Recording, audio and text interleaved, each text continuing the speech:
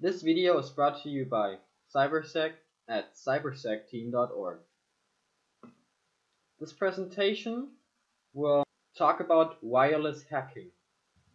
I've heard many people ask, how can I hack a device without sending a file or without sending a link? Of course, there are other ways how you can hack someone without sending a file or sending a link, which would include being in the same network as that person and trying out to find an exploit for a service that runs on their machine. But commonly, if it's a personal computer, there are no services that can be exploited, or it's very hard to find them, or they are on the newest version. As an example, you should worry if you have a Windows XP machine, because the risk that you can be exploited in the same network as the attacker is very high.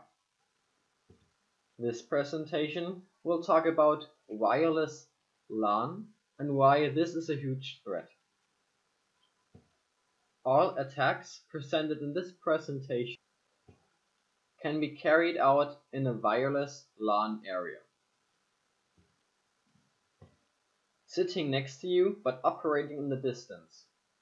Those three pictures show three different possibilities how someone could hack your any device of yours, a PC, a Mac, a smartphone, both from Apple or Android, or even a Windows phone, without actually being near you. Many people imagine that if you hack someone within your LAN, they must be near you. They must be sitting in the same building, in the same room, or next to the building, and of course that would be a bit obvious. Or not, depending on the situation.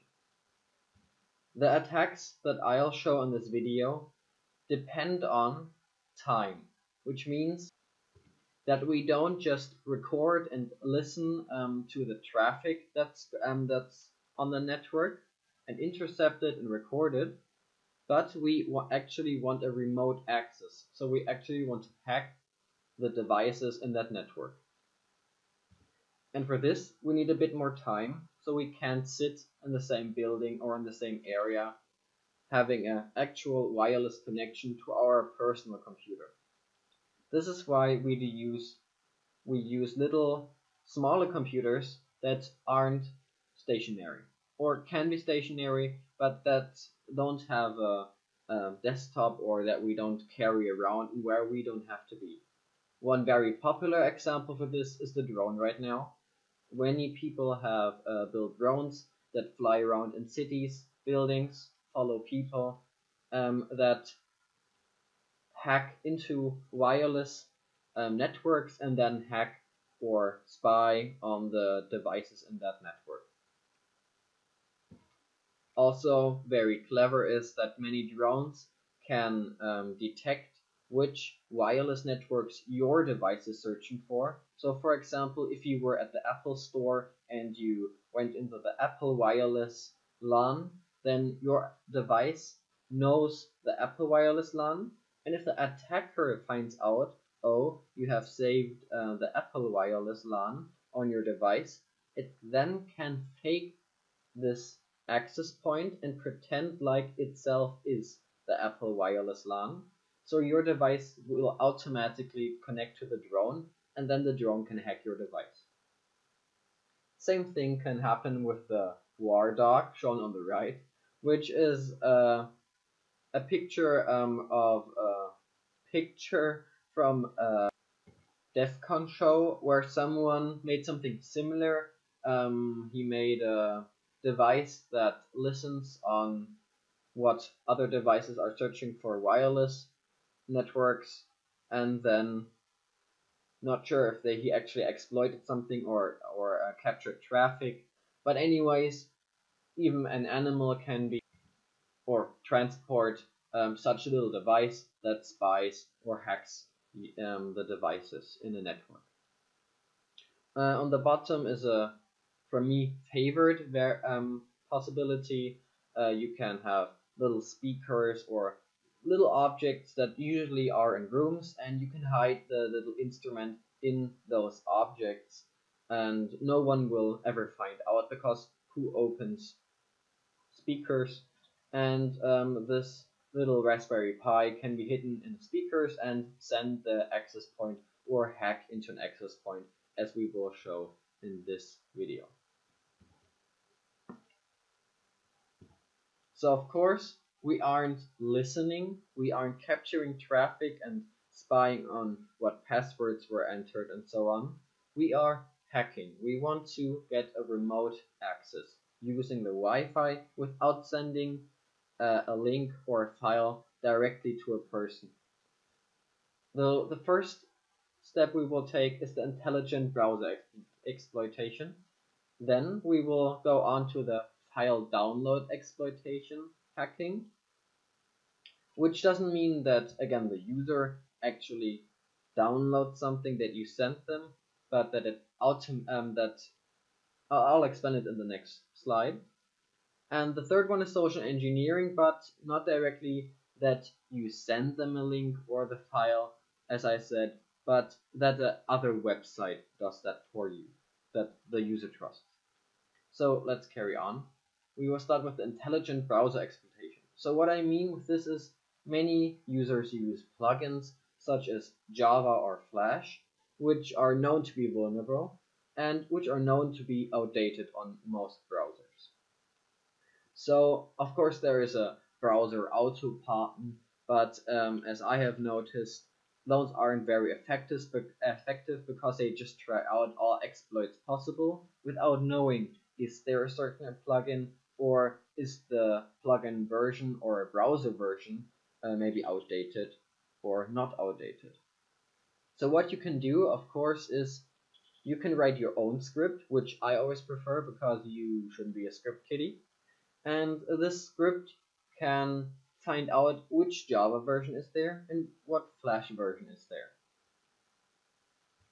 Because if you know the Java or Flash version, you can easily start an exploit which targets that Java or Flash version.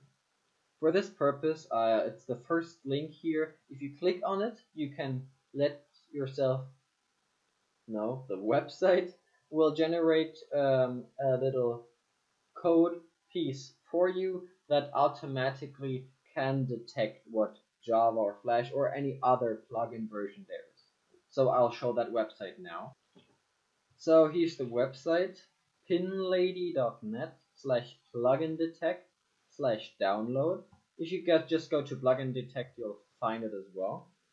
So now we can select, maybe want to find out the Java, of course, Java version, want to find the Flash version. Some people have a real player as well. PDFs are very popular in exploitation as well. So let's choose those. And then we can create script. And we will have a very long but very effective script which finds out for us what plugin versions they are. Of course, you have to try out, you have to edit the script, use the script in your own other code. For example, if you want to do this, you should create a little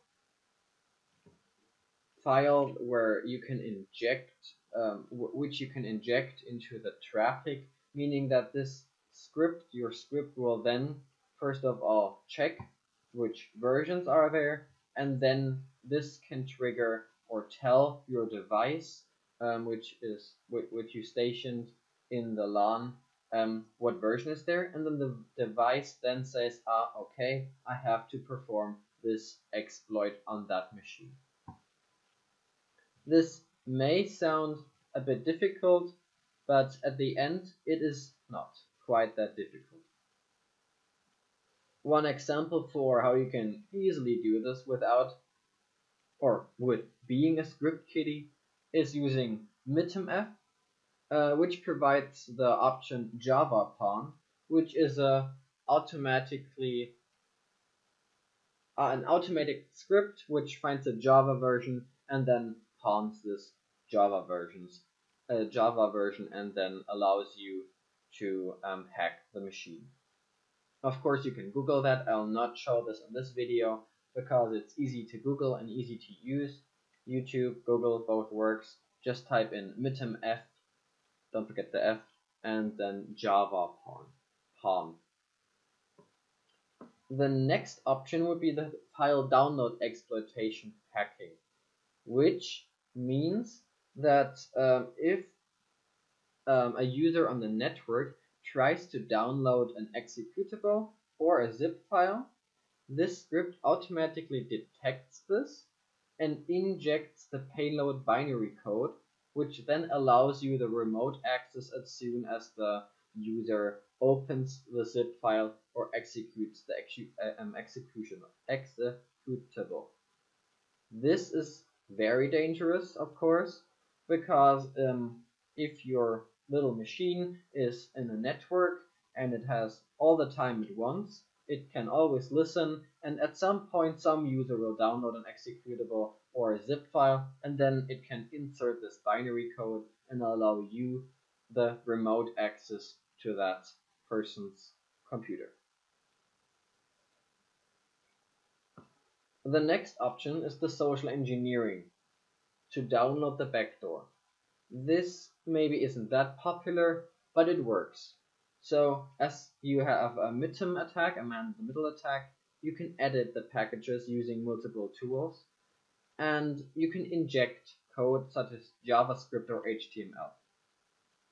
And the reason you would use this is that you can inject a JavaScript or a HTML code which opens a pop-up box or a page from which it pretends to be from a page that someone else trusts, let's say Facebook, and then Facebook suddenly tells the user, sorry, your browser is outdated, and Facebook doesn't support outdated browsers because of security issues, which is a option that you can choose from. And then the user, of course, wants to use Facebook, but he can't, because always if you visits Facebook, it says please update your browser, and then it also gives the user the option to download the updating executable, and as soon as you download it and execute that, of course that's in the backdoor, and as soon as the backdoor gets executed you have the remote access. So summing up, you can of course create your little device and use all of them, so that your little device will then be a drone or stationary in some building, and it always listens for any traffic that it can use, if it's the downloading of an executable or zip file, or if it doesn't find anything and wants to inject a social engineering script, or if it sees that a user uses Java or Flash on an outdated version.